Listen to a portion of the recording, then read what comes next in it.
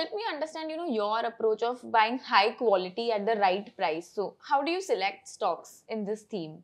See, fundamentals are very important. So we are long only kind of value and growth kind of investors, where we look at growing companies which have historical good fundamentals. Like you have to look at the historical fundamentals of in terms of sales growth, in terms of various ratios, operating margins, this, that, in terms of profitability of the company. So we are very traditional mindset investors where we look at fundamentals more than anything else. We look at sectors which we understand, right?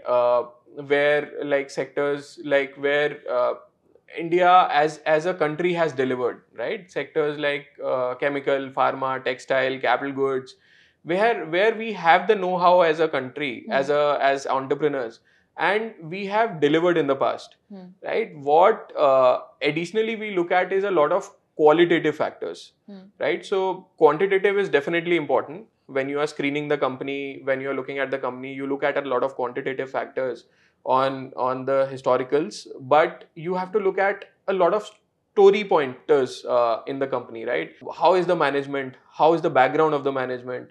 What steps is the company taking? How much is the company spending on its research and development? How much is the company spending on its brand building? How much does the company care about its customers in terms of customer service?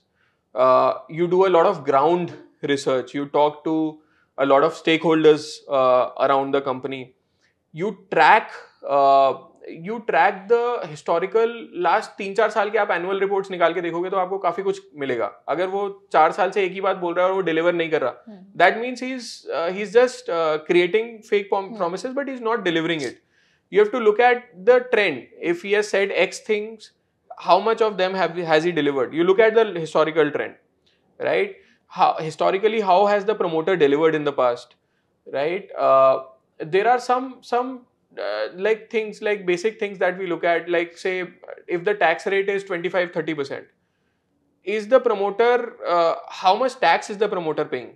How much is he thinking about the stakeholders, right? So a lot of things we look at, right? And we invest in these companies for a long term, right? The idea is to find multi-baggers. So we try to find below the radar companies in small and mid caps to find multi-baggers which could create wealth. If we are investing in any stock, we are not investing for 20-30% as a fund. We are investing for minimum 100%. So that 100% sometimes that multi-bagger sometimes comes in good markets, in markets like these. That multi-bagger might come in 2 to 3 months or 6 months as well.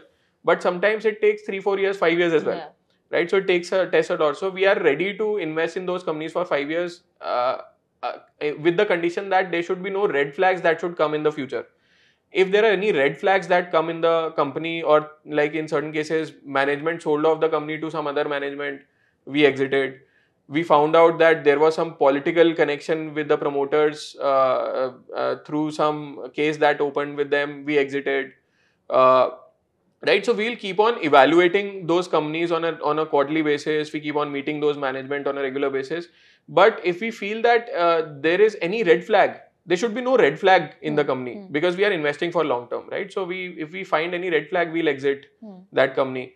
So alongside this core philosophy of value and growth, we also look at certain themes, right? So certain themes like these days in high quality right price, we are looking at like last 2-3 years we've been looking at Atmanirbhar Bharat, right? I think that theme has played out really well, and that theme will continue to play very well. We have seen companies coming and apply for PLI. We have seen government supporting them, that they're putting anti-dumping duty. They are helping companies expand exports. So we are seeing a lot of action in Atmanirbhar Bharat. We have seen Apple iPhones. We are seeing them made in India, right? So and exporting from India. You now in Apple, lot of Apple you see made in India tag, right? So all those things are happening, and that Atmanirbhar Bharat and that COVID has taught us, right? That countries like Sri Lanka, countries like smaller island nations, you have seen them going bankrupt as well. अगर आपको ये video से कुछ सीखने मिल रहा है तो आपको अपसर्ज का वीकली न्यूज़लेटर जरूर पसंद आएगा। हर फ्राइडे शाम 6:30 बजे हम आपको आपके इनबॉक्स में स्टॉक मार्केट रिलेटेड चीजें शेयर करेंगे which will be helpful in your trading and investing journey. नीचे दिए हुए लिंक पे आप हमारे ऑलरेडी पब्लिश किए हुए इश्यूज को भी चेकआउट कर सकते हैं। Because they were not self-sustaining in their manufacturing. So that self-sustenance in manufacturing, coming from Atmanirbhar Bharat, coming from PLI, and that opportunity that we are seeing coming from China Plus One, where people want to diversify from China, and that digitization theme that we are seeing across the country, where UPI is becoming a big trend, infrastructure is getting developed, and infrastructure overall.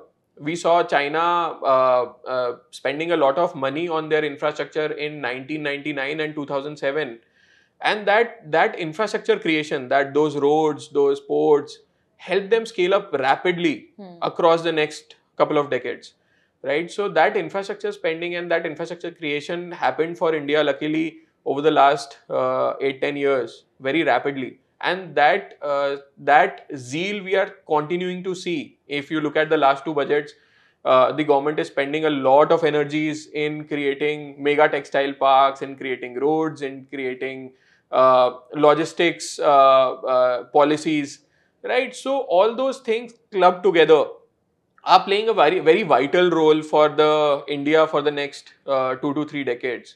And we are keeping a lot of focus on those themes along with the core philosophy that we have of growth at reasonable valuations. Having said that, high quality right price is more tending towards the mid cap side of stocks, and we have a similar philosophy called small cap compounders, which is similar philosophy but more towards the small cap stocks.